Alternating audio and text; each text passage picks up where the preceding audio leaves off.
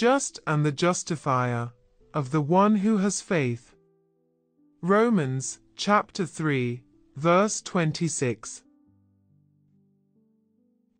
Having been justified by faith, we have peace with God. Conscience accuses no longer. Judgment now decides for the sinner instead of against him.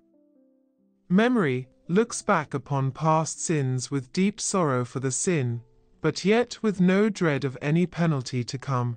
For Christ has paid the debt of his people to the last jot and tittle, and has received the divine receipt. Unless God can be so unjust as to demand double payment for one debt, no soul for whom Jesus died as a substitute can ever be cast into hell. One of the very principles of our enlightened nature is to believe that God is just. We feel that it must be so, and this gives us our terror at first. But it is marvelous that this very same belief that God is just becomes afterwards the pillar of our confidence and peace. If God is just, then I, a sinner, alone and without a substitute, must be punished. But Jesus stands in my place and is punished for me, and now, if God is just, then I, a sinner, standing in Christ, can never be punished. God would have to change his nature before one soul, for whom Jesus died as a substitute, could ever by any possibility suffer the lash of the law.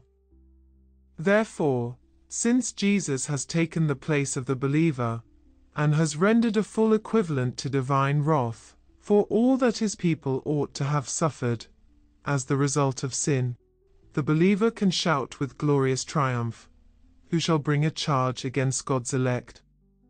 Not God, for he has justified, not Christ, for he who died, and furthermore is also risen.